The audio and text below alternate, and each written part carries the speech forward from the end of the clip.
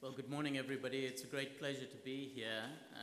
I came across yesterday from Cambridge in the United Kingdom, where we're doing a lot of work on sustainability leadership. And this is especially a pleasure because this year I've been filming a documentary on the circular economy called Closing the Loop.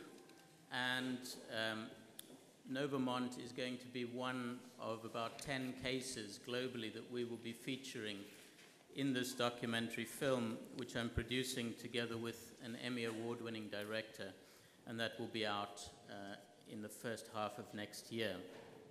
I want to talk to you a little bit this morning about the link between economic performance and environmental performance and how this has become a competitiveness agenda. I like to start by just being clear on the problem that we face. This rather complicated chart is the summary of the dilemma that we face as a world. On the vertical axis, we have the... Ci stanno le traduzioni con le cuffie perché vedo che c'è gente che arriva. Se qualcuno vuole avere la traduzione è disponibile in simultanea. Prego. Okay. On the vertical axis, we have the environmental footprint of the countries of the world. And in 1961, all of these countries, represented by different colored dots, were living within the capacity of the Earth. By 2006, that capacity had halved, because we had population growth and increased consumption. So now far fewer countries are living within the capacity of the environment. And in fact, if everybody in the world was to live at the same level that we live in Europe, then we would need 3 planets. If we all lived the same lifestyle as the Americans, we would need 6 planets. And if we lived at the same level as the Arab Emirates, we would need 6 planets. So we have a real problem here. On the other hand, if we look at the horizontal axis, we have the United Nations Human Development Index. This is a measure of health, wealth, and education. And all those countries to the right of this vertical red line are countries with high human development. And you can immediately see the problem. Where we want to be as a world is in this box.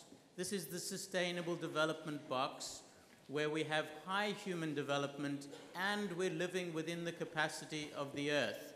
And there's not a single country that is within that sustainable development box.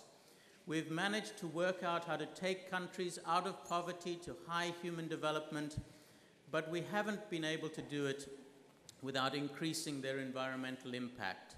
How do we move developing countries across to high human development without increasing their environmental impacts? And how do we move countries like Italy and other countries in Europe and the West down in their environmental impacts without us giving up our quality of life? That is the challenge that we face. How are we doing on environmental performance? Unfortunately, this is extremely bad news. According to the Living Planet Index, since 1970, we've lost more than half of the species population on the planet. And if you look at that graph below and you look at the trend, then in the next 40 years, your children or grandchildren will have no life left on this planet. And that means that our ecosystems will collapse. They will fail to support our life on this earth. So we really do face a crisis, a 6th mass extinction in the history of the planet. And this is not only an environmental problem, this is an economic problem. If we look at the cost that we're imposing on the environment, that the companies, the industry is not paying at the moment, we can see that the numbers are quite big. If we look at the utilities industry, that's around about 420 billion. If we look at basic materials, over $300 billion, and so on. These are all costs that sooner or later companies, industry will need to take on, will be forced to pay. And if you're a company like NOVAMONT and you go ahead of that trend, then you're going to be the more competitive company in the future. Of course, we have a massive stimulus coming now since we adopted the United Nations Sustainable Development Goals last year. These goals will last us till 2030, and they will result in a lot of investment going into the areas of society and the environment. In fact, the amount of financing is estimated is needed in developing countries to meet these goals is $2.5 trillion. This is about 3% of the global economy, or 1.1% of global capital markets. What we're seeing in the capital markets is massive collections of investors who are prepared to only invest in more sustainable industries and sustainable economies.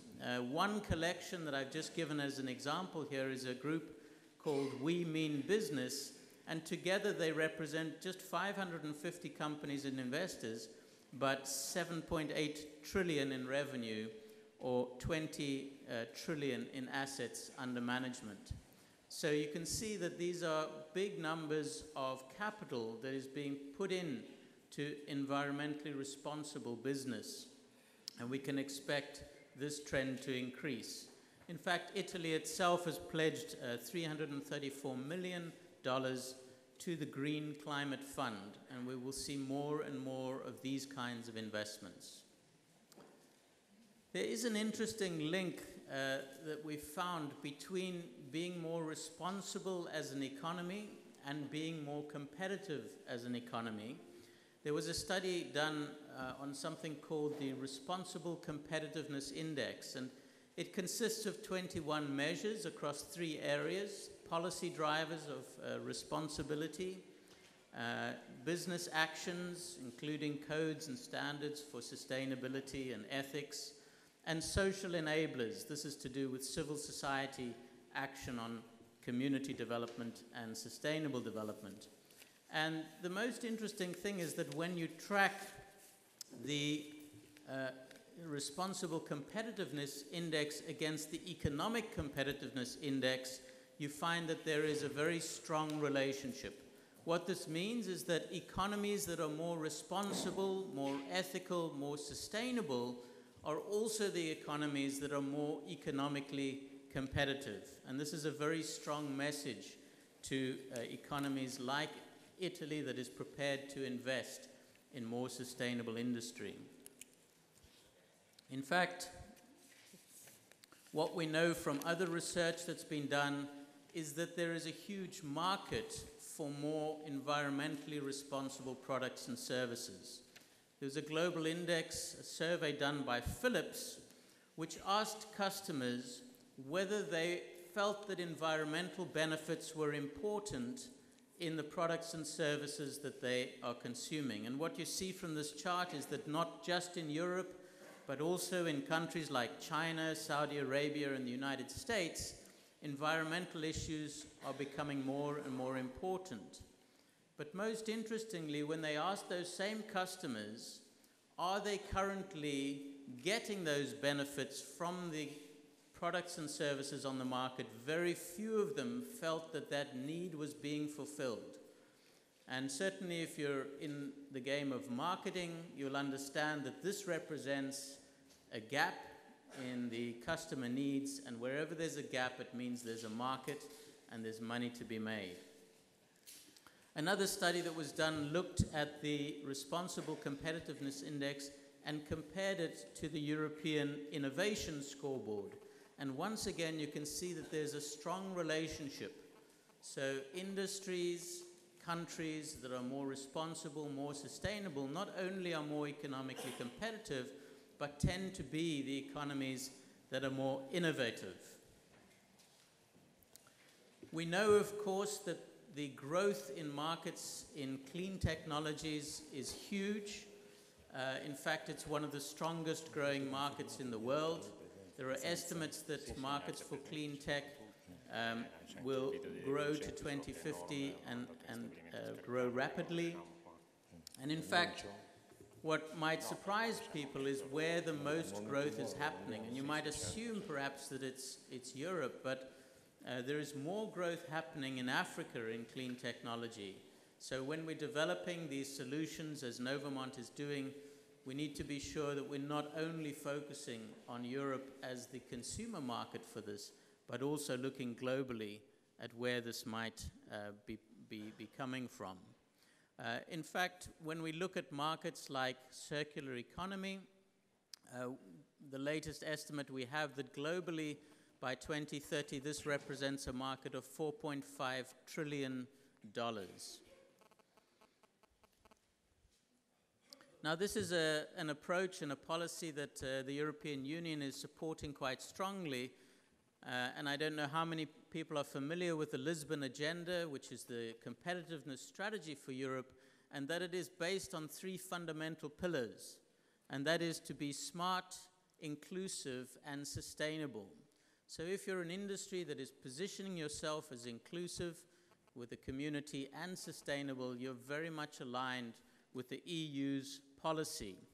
And one of the concepts that they're using that aligns so beautifully with NOVAMONT's model is the concept of eco-innovation. And they define eco-innovation as the development and application of new business strategies that entail a combination of improved products, production processes, organization, and business models that lead to significant improvement in sustainability performance. And what's absolutely clear is that this new plant of NOVAMONT is exactly in this area of eco-innovation. Now, what is the business case? Is there a strong financial reward for companies that will invest in eco-innovation? The European Union did a pilot project where they invested in just 100 eco-innovation initiatives. And they were quite small, so each initiative was only employing 8 people. And look at the returns that they got from these 100 projects in eco-innovation. Even though it was creating just 800 jobs collectively, those projects saved 609,000 tons of waste. That's the equivalent of a city of 125,000 people. It saved 170 million cubic meters of water. It saved 4 million tons of material. That's the same as for building 200 Eiffel Towers. It saved 11.6 million tons of carbon dioxide. That's the same as the energy that's used to power 1.7 million homes. And overall, 1.6 billion euros in environmental and economic benefits. In fact, for every €1 that was invested in these projects, they got 20 euros back. This is the power of eco-innovation. This is the business case. We know this also from recent studies done by the World Bank that start to look at the returns in the marketplace of companies that are investing in reducing their carbon intensity or their carbon footprint. And what this graph quite simply shows is that those that have shown the most improvement on their carbon performance are also the companies that are showing the most improvement in the marketplace. Similarly, those companies that are investing the most in tackling climate change are also outperforming the market, both in terms of their environmental performance and their financial performance. Of course, big companies, especially in the chemicals industry, are waking up to the opportunities in this area. I've just taken this one example. This is by BASF, and this is what they call a stakeholder materiality matrix. What it means is this is what they hear when they ask their stakeholders what is important to them. And just to highlight some of the issues that customers, communities, government, and other stakeholders are saying is important to the chemicals industry now, right at the top there, those that are most important and could have the most impact on this chemicals company are energy consumption and efficiency, resource security, sustainable production, water pollution, waste, product stewardship, life cycle thinking in the value chain, pollution opportunities, and agricultural practices. Once again, these are areas where you can see NOVAMONT is very well positioned to bring solutions to help address these concerns of our stakeholders. Of course, it's not all easy. If it was easy, everybody would be doing it. There are barriers to the adoption of sustainable technologies and the expansion of the bioeconomy.